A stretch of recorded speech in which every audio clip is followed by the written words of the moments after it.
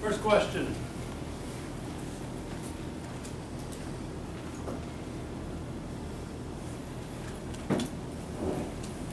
Just talk about Tanner Scheppers outing, what you saw there in that third inning. Command problems, just couldn't hit his spots. Missed his spots and had to pay for it.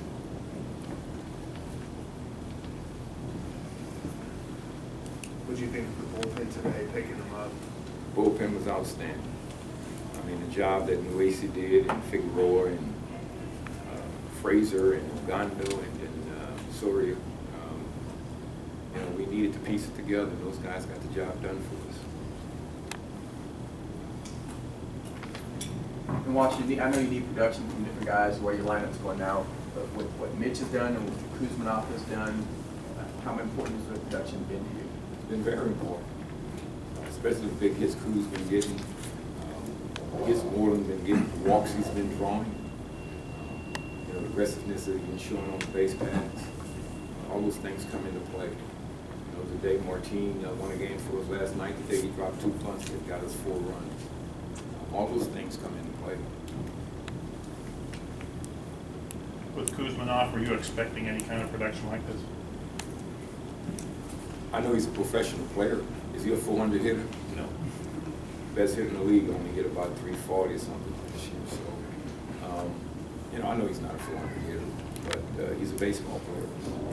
And he's not at all worried about the situation that he's in. He's just going out there doing what he does, play baseball. How much better has Leonis Martin gotten at bunting? And it seems like you're not worried about bunting with 2 strikes. He's doing that too. Well, bunting with 2 strikes is his job, because he didn't do it before he had 2 strikes. You know, he works on it. And Gary have him out there working all the time. He works hard on his bunting. And he's making it a part of his game. Although they're trying to take it from him, he's still trying to do it. And to perfect it, you have to do that. So, you know, when I give him the bun, or I give Elvis the bun, I give Wilson the bun, I give Murphy the bun, I give Aaron Sevier the bun, even more. I have confidence that they can get it down because they've been working. Ron, are we getting near a point where Tanner's immediate future as a starter is going to have to be discussed by now? No, I mean, it's nothing that crossed my mind. You know, we know it's a work in progress. Washington, you mentioned Leonis's bunts. And each time you had him bunt to set up a guy who's going to scuffle, and the guy came through for it. Did you like was it the matchup you liked for Aaron Sevier there, or something told you that you were better off? What told you were better off if Leonis? Well, Aaron Sevier is a part of this team, and you know, he has to deliver too. So I put him in a situation to deliver, and he got us 2 runs, productive outs. Base hits aren't always the key, productive outs. And he had 2 productive outs today. One of them certainly could have been a base hit for him. He smashed the ball to right field. You know, he's centering the ball up, just not getting any luck for it.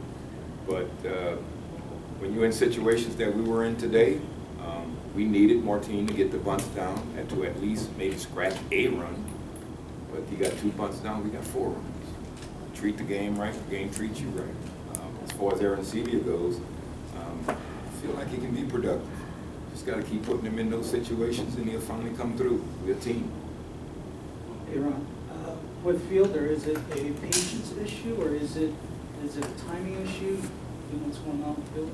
Yeah, for me, it's timing, and still early in the season.